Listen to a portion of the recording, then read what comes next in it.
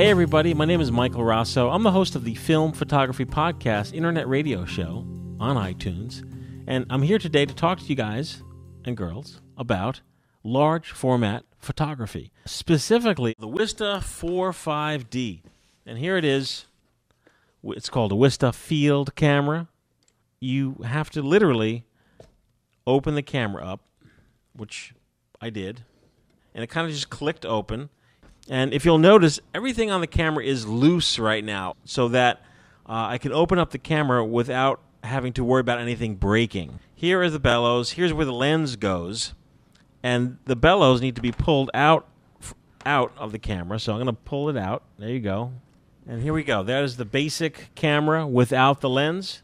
Now, the lenses for your Wista 45D camera, I mean, like any lens on a traditional film camera, they're amazingly similar. That's the thing. If you're already a shot with a film camera, and if you're going to shoot large format photography, I'm thinking 100% chance is you've already shot with a film camera. And even if you didn't, and you're proficient in photography, you know about f-stops and shutter speeds. And the lenses on large format cameras are no different. Here, I mean, you maybe have some limitations because the lenses are bigger and more expensive. But here, you can go to 400th of a second all the way down to B bulb, like just about any film camera. And your f-stops, the fastest that this lens will open is f5.6, and I can stop it down to all the way to f45. Now, there's a cap on the back of your lens that you need to remove. That's the back cap. And then as far as the camera, surprisingly, the lens literally just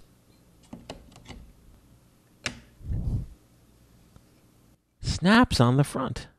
That's it. Done. The lens is now on the camera. You take your lens cap off.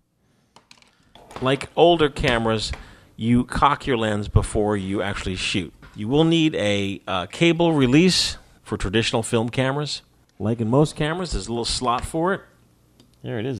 Now, I can literally cock the shutter and fire the lens. How about that? When you are shooting, you'll be looking at the ground glass on the back. You focus by moving the bellows by the distance the lens is from the focal plane or the film plane. Your film is actually 4x5 sheet film, and you can get this in a variety of types.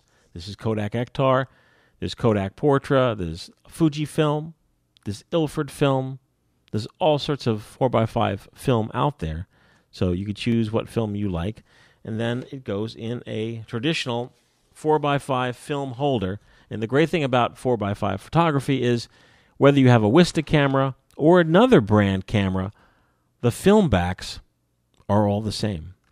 As you can see, here is a piece of 4x5 film. And like all films, you have an emulsion side. Gosh, it's dusty.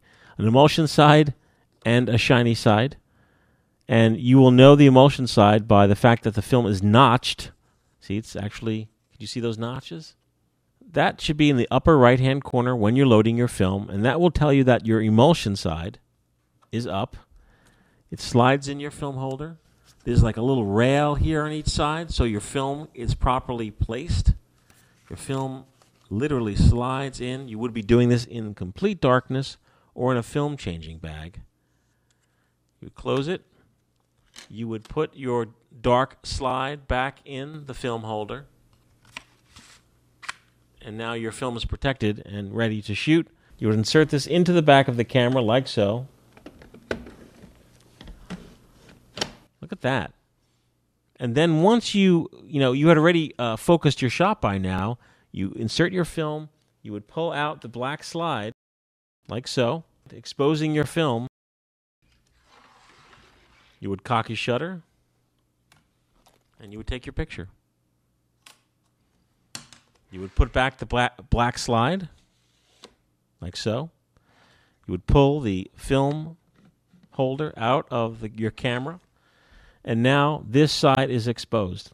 Now, by the way, you see a big exposed sign on this film holder.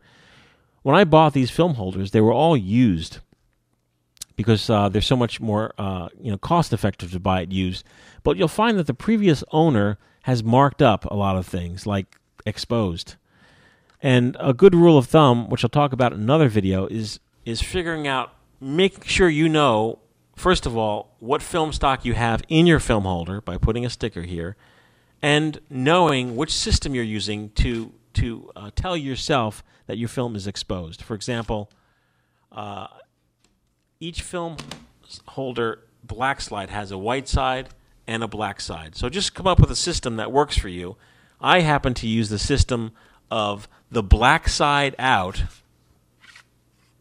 means I'm exposed, and the white side up means that the film is not exposed. You dig? Okay, so here we are, right? Now I'm actually set up to shoot.